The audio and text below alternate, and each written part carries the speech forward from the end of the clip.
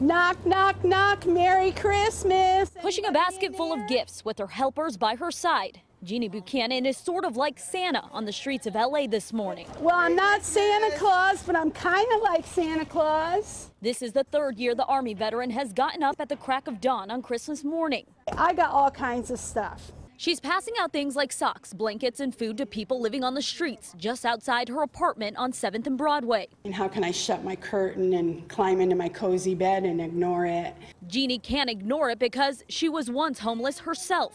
She lived at the mission for nearly 4 months until she got back on her feet. You're welcome, veteran. I feel better now. Yes, I was getting weak.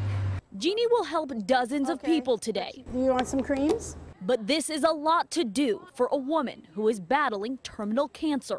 And was given 6 months or less to live. Great way to show her love for the people as she's going through her last days. She's God sent. She's heaven sent. And today she's a Christmas angel for the people who have a lot less than most of us. Thank you very much. You're very welcome. Leslie Marin, CBS 2 News.